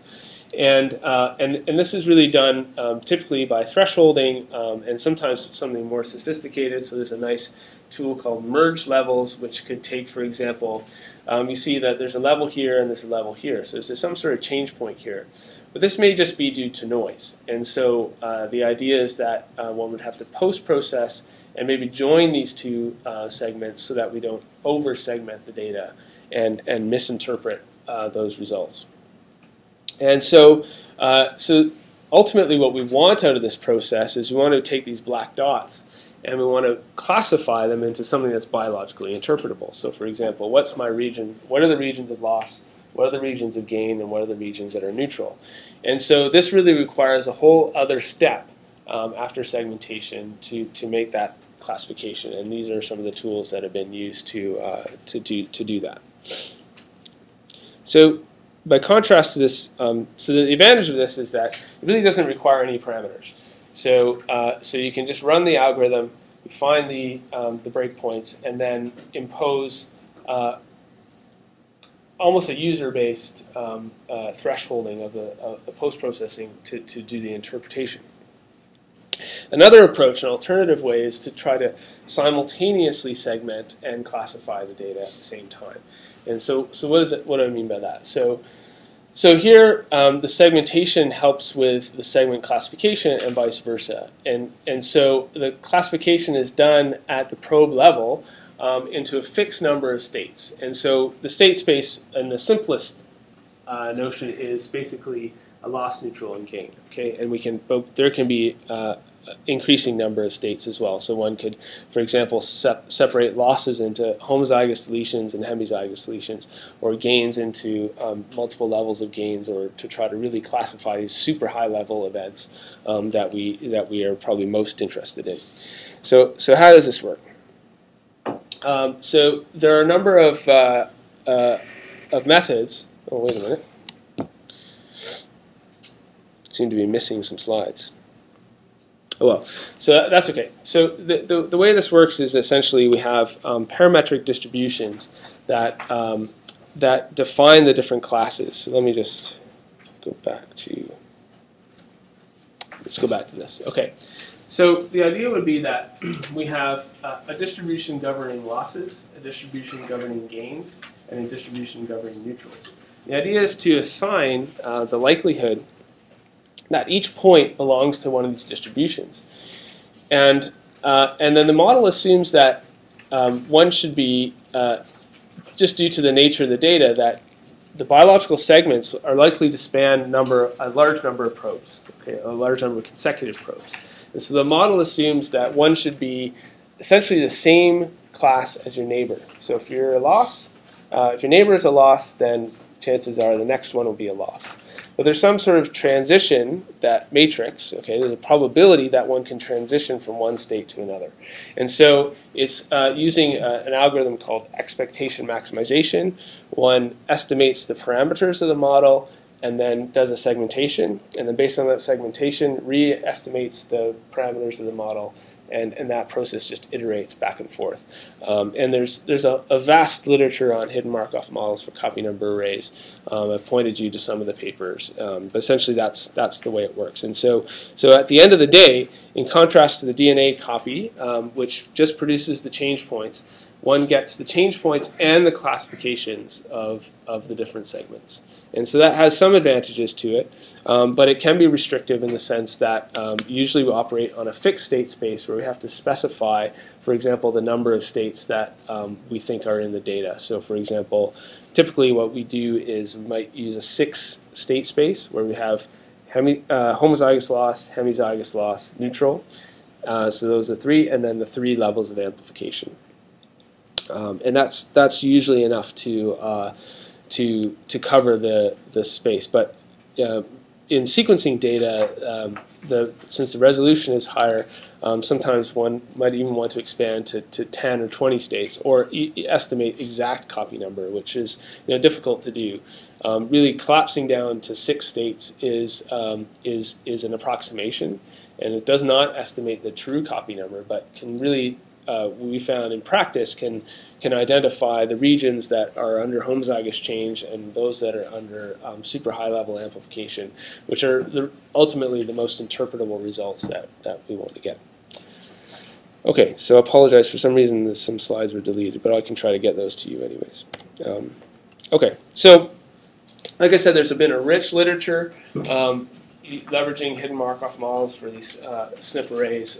These are some of the tools, and there have been more since this.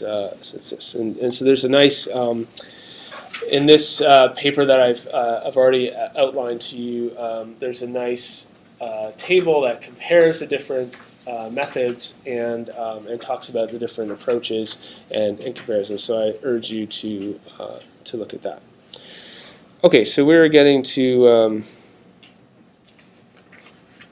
10:30 is coming up. Okay, so I just wanted to quickly go over some of the concepts that we may be covering in the lab. So one nice way to visualize these events, especially when looking at a population of tumors, is with IGV. And so one can actually go into the TCGA portal, for example. Have you covered TCGA? Does everyone know what Yeah. Okay.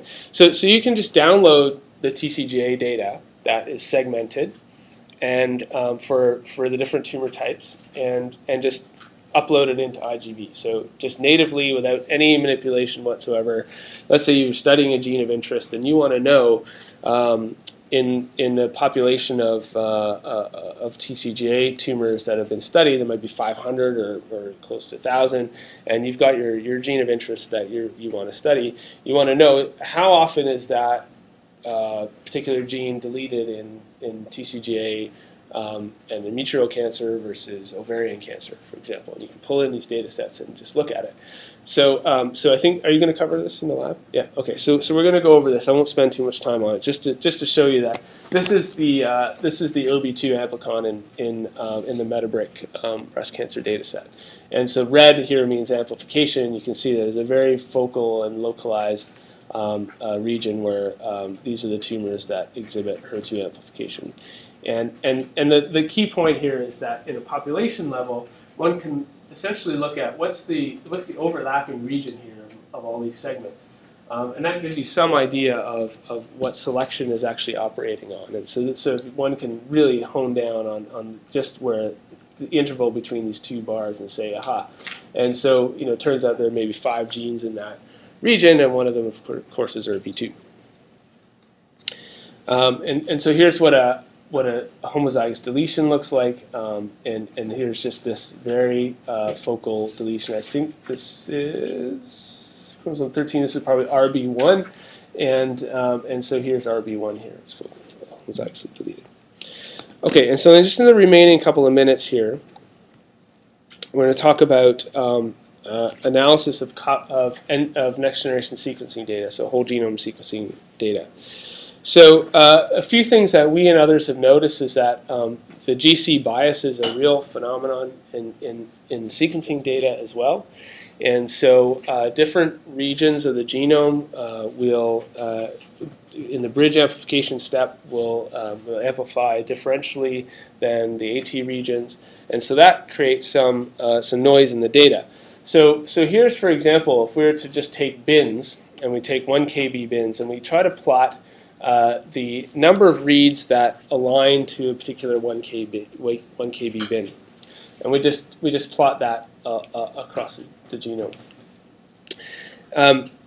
This concept is really rooted in the fact that, again, when sequencing a mixture of cells and the amount of fragments of a particular region will be proportional to the quantity of DNA present at that region. So if there's an amplification, there's the number of fragments that we sequence for that particular locus will be higher than if there's a deletion.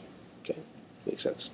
And so here's what it looks like when just correcting GC content. So we start to see a much smoother and easier to interpret profile, and then we also correct for properties of the genome that allow reads to map there. So of course, most of the genome, more than 50%, is highly repetitive and has low mappability. So that will also influence how many reads align to a particular part of the genome. So we can correct for that as well. And then once we do that, then we can really start to see where the biology exists in this genome. If you were to just look at this, it would be it's highly uninterpretable. Once we actually do the normalization steps, we can start to see the regions of interest that we want to focus in on. And so when we actually do this in practice, this is what actually a genome that's been sequenced with whole genome sequencing and subsequent processing of the data, this is what the copy number profile looks like. And so we can start to get really nice discrete blocks where we can start to estimate where the change points are and where the actual biological events of interest are. So I mentioned that we can do loss of heterozygosity analysis. I'll just skip over this, skip over that. So some new concepts then that have been illuminated by whole genome sequencing, one of which is chromothripsis. So what this is this is a paper published by Peter Campbell and company in Cell in 2011. And what they describe is this concept of a chromosome shattering followed by non-homologous end joining. And this is actually visible in the data and becomes actually quite a measurable property in whole genome sequencing. And so what this basically shows is that there's been this catastrophic event that has essentially blown the chromosome apart. And the repair mechanism has actually stitched it all back together, but it's all been shuffled around.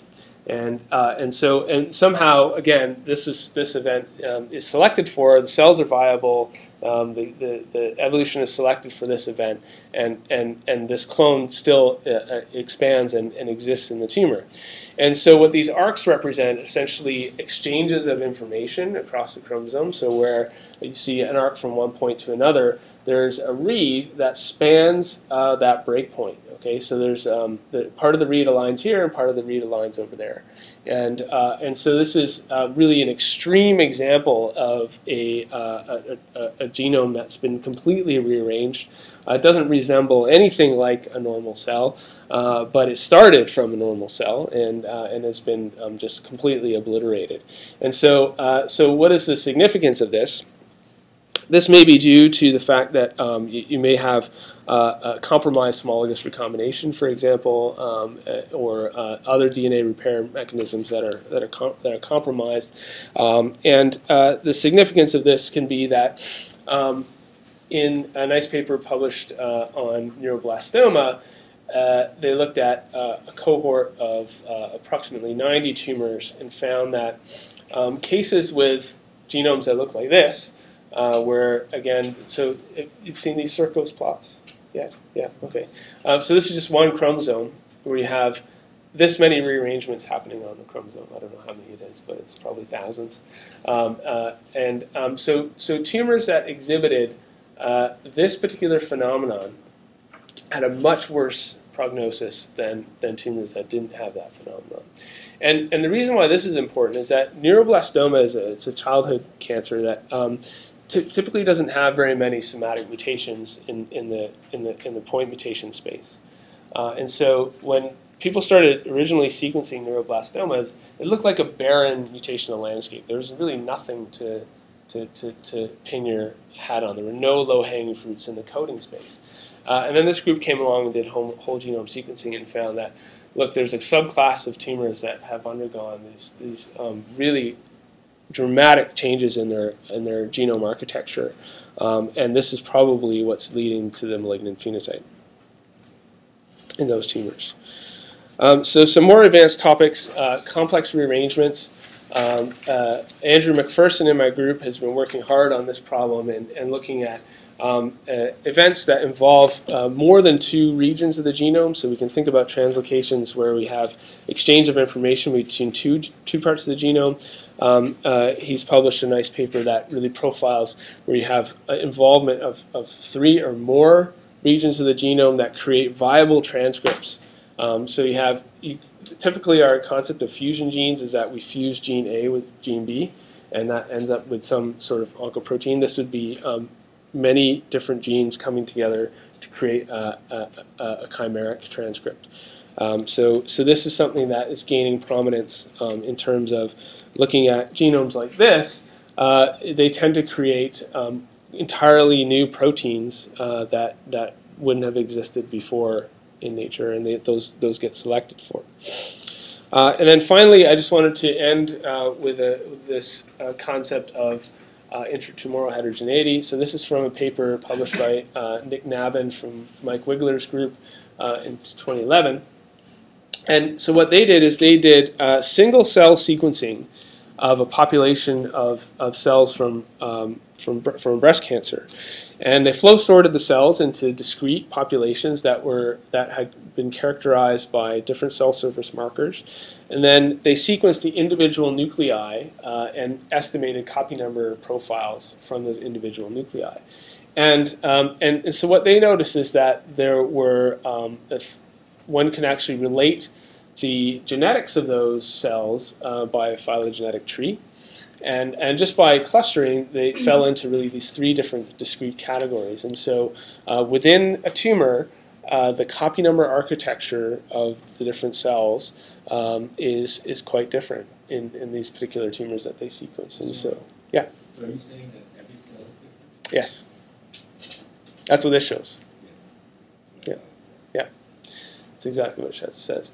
And so, but these are very subtle variations within these groupings, but there are these 3 very distinct groups that suggest really kind of dramatic, punctuated changes in the evolutionary history of this tumor to select for these 3 populations. Okay, so just to summarize this section, so the genome architecture is yeah. Yeah. So you're also saying that so each line is one cell, right? That's right. So that this population or this representation is about 50 quarter in the different types of subgroups. Like the left-hand group is being half of them. That's right. And so that's the general sort of population. Correct. So the structure would be that half the cells are belong to this group. Maybe 25% belong to this group, and another 25% belong to that group. No, this is all from one tumor. This is a population of cells from one tumor. That's the point, is that within the tumor, these populations are different. Yeah, and so typically what we do is we actually will measure the aggregate signal from all of these cells, and so that is just something to bear in mind. Okay, so we showed in the Metabrick sample how there can be vast differences across the population of individual tumors, but even within tumors, there can be incredible stratification of the cells. And so there's a beautiful paper actually in PNAS from Simon Tavare's group, or just a couple of months ago, and what they showed is a few years ago, Roel Verhaak et al. Published the subtypes of glioblastoma. So these are brain cancers that have can be stratified into 4 discrete classes by expression profiling.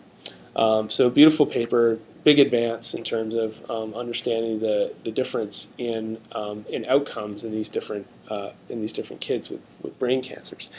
And so, but what Simon's group did is they went into individual tumors and analyzed specific fragments of the tumors within one patient, and they were able to identify a subset of patients that had within one tumor examples of all 4 expression subtypes. Okay, so what that shows is that a single sample will likely not represent the spectrum of changes in the whole tumor, and that maybe what the subclassification across the population, the inter-patient classification, may actually be due to just the sampling error that exists within the tumor. So something to bear in mind. Okay, so I should probably wrap up because Michelle told me to be on time, so I'm going to be on time, even though I'm 10 minutes late. But so what I hope I've convinced you of is that the genome architecture, and in particular in copy number space, is a fundamentally important aspect of studying a cancer genome. Any experiment that looks at mutations or expression in isolation without considering the copy number landscape is an incomplete representation, without a doubt. The copy number alterations can change the gene dosage and therefore drive expression of oncogenes and tumor suppressors. So we saw this in the Metabrick example, both in cis and in trans, and those proteins that are affected by copy number alterations are often the ones that we want to hone in on to understand the properties of those tumor cells. So copy number alterations can be measured using array-based hybridization and increasingly next-generation sequencing. And I think, are you going to do both in the lab, Andy? Yeah. Okay. So you're going to actually look at both arrays and sequencing data in the lab. And eventually, it's been said, and it's true, that arrays will basically become obsolete. That's absolutely true. I believe that. However, in the present day, as I said, it's still an order of magnitude more expensive to look at a whole genome of the whole genome sequence of a tumor versus an array. And so, if one is only interested in profiling the copy number architecture of a tumor, it's still much more cost effective to do that by array. And the technology's been proven and is reliable and works, and we have all the analytic machinery for it. The whole genome sequencing is more expensive. It gives you much more information. But as I said, if you want to take a restricted view of just the copy number architecture, or even a preview of a tumor before sending it to sequencing, it's a very cost-effective way to look at it. Okay, and sometimes the results of that preview can inform your experimental design for the sequencing, the expensive sequencing experiment. So you spend a little bit of money, look at what the monster that you're actually going to look at with sequencing, and design the experiment appropriately, and go on. And so I hope, again, that the properties of the genome that are revealed through copy number profiling really can indicate important phenotypic characteristics of cancers. And so it's just an important thing to look at. So here in your slide deck is just a number of tools that I may have mentioned in passing, and then there are a number of, all the URLs are there, and so you can go and look them up on your own time. And start to explore this landscape. And these are all tools that are available. You can download. There are not very many restrictions on these tools, and that's why part of the reason why they're there.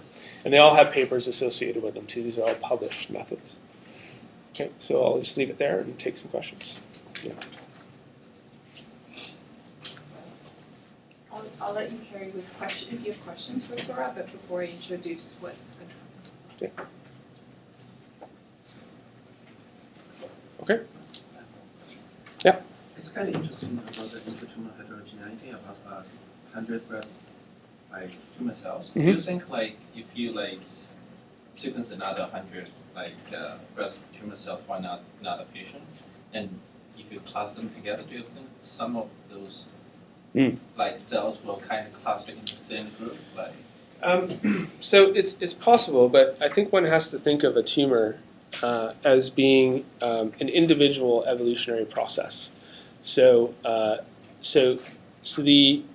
you can think of that each cancer that exists in a patient population will have undergone its own distinct evolutionary path. And so one might see through the concept of convergent evolution that there will be certain properties that are in common. Okay, so the microenvironment of the location of the tumor, for example, may select for certain features. So maybe p53 loss gets highly selected for in breast cancer, for example. Okay, and so those types of commonalities are certainly there, and we also see even across different cancer types, you'll see commonalities. But at the end of the day, so to look at the whole genotype, then there will never be two cancers that are identical. Yeah. Can you comment on the idea of the GC correction? Mm-hmm. How do you do the GC correction? Oh, for whole genome sequencing, or for Okay, so I glossed over that, and so essentially what we can do is we can fit a distribution. We say, okay, so we can look at the properties of this GC bias, and we can so we can take the read count as a function of GC content, and you can see that essentially it's not uniformly distributed, right? So there's some pattern associated with that. So we can fit a model to this, and essentially adjust the data points based on that model, and end up with a profile that looks like this, which would be much more what we'd expect. Is that universally applicable? It is. Yeah. Once you just have to develop that. Yeah, and so there are tools. So the HMM copy tool that I've put in the slides essentially implements this method, and there are other tools in Bioconductor and others that have taken this concept and implemented it. Yeah, but so this is where a lot of this data is high dimensional data. It's very noisy, and so advanced statistical consideration is actually really quite important. It tends to get glossed over, but it's a fundamental step in extracting maximizing the biological output of these very expensive data sets. One has to treat the data very carefully and understand its biases and its warts. And there isn't this concept where sequencing a tumor is not going to just automatically give you all the biology that you need. There's a significant amount of analytical processing that needs to take place. And after that process, it's probably quite an incomplete picture still.